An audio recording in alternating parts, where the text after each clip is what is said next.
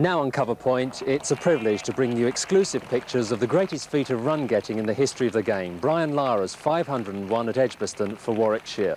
Seen through the eyes of those who probably had the best seat in the house, the opposition, Durham. But first, the no-nonsense appreciation of the man from one of his mentors and a West Indian colleague, Desmond Haynes.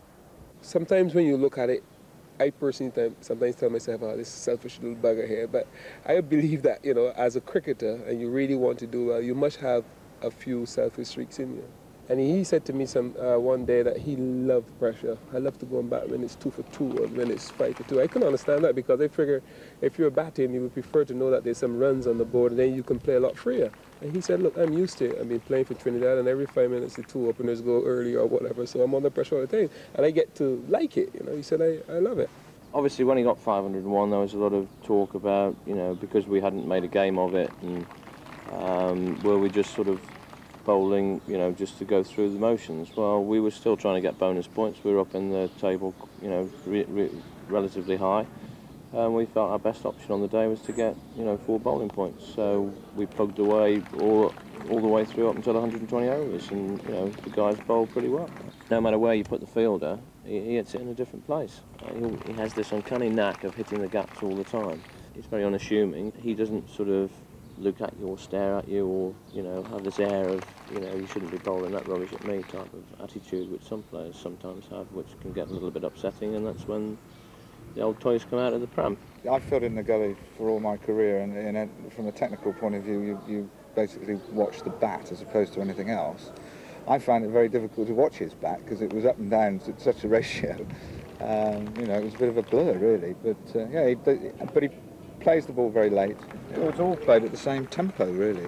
Well, he started off obviously being not out 100, but then if you consider that he got 390 on his own during the day, it's an enormous amount of runs. And for instance, he put over 300 on with Trevor Penny, and Trevor Penny only got 40. Bowling my first ball in first-class cricket, I was really pleased. You know, I wasn't hyped up or anything like that. I just got on with my job and just done it. Didn't really think about these previous performances. I just wanted to get on with my job and see that I proved that I could bowl at him, and I was proved wrong. All our boys were completely shattered. They'd had a long day, and Baines threw me the ball and said, come on, have a bowl. I said to the umpire, Trevor Jesty, actually, just as I came up to bowl it, I said, this one could go down in history. So I ran in and bowled the first couple of balls, and then I thought, now, I can have a bouncer, I'm afraid.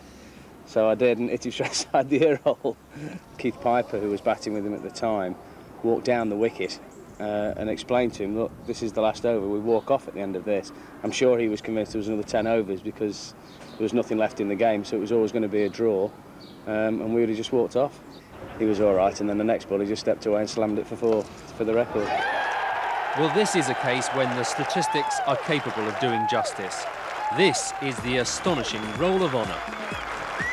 He's got an array of shots that are, you know, fantastic to watch. And you can look at him and his intention is to hit every ball, and then if he can't hit it, you block it. He's certainly the best player I've ever bowled against and seen play. To have witnessed and been on the same field as that innings, it was, you know, probably one of the highlights of my career, really.